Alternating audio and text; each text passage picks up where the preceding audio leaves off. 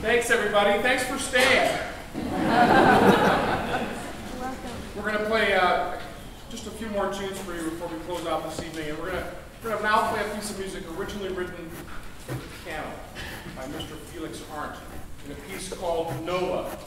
Now, when I was a little kid, what I actually really wanted to be was a violinist. But I liked to play with fire so much, my parents wouldn't let me have a combustible instrument. My father was a plumber. So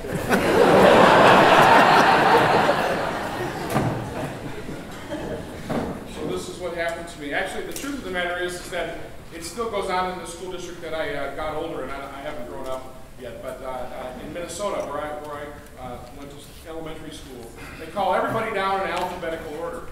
And my last name begins with an S, so at the end of 3rd grade when they called me down, what I really wanted to be as a little 8-year-old kid was a drummer, because all I wanted to do was hit something.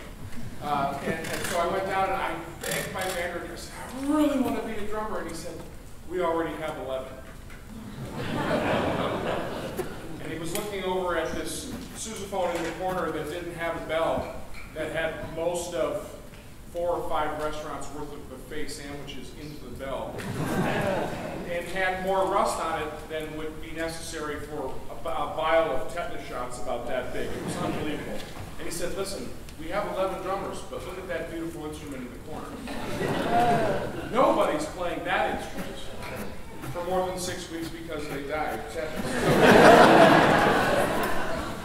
So I agreed to play that instrument for a year, and it stuck. It stuck for a long time. So I'm happy to be here doing this, and really pleasure to bring you some fun music. This is a piece of music, like I said before, that was originally written for the piano, and I learned it on the piano as a kid, and it was so difficult for me because I have these big, huge, thick fingers to get in between the black keys on the piano that I just started to play it on the tuba, and it stuck. So don't be like this. This is called Nola.